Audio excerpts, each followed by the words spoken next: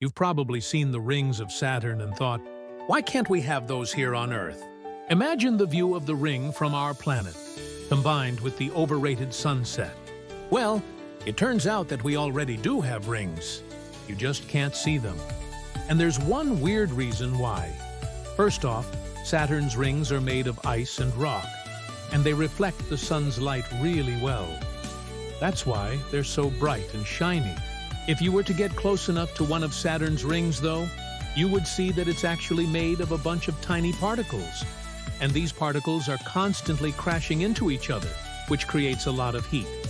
Now, if this were Earth, the heat from these collisions would melt our rings, and they wouldn't be able to form the cool structures that we see in Saturn's. So basically, the reason why Earth doesn't have rings is because we're too hot.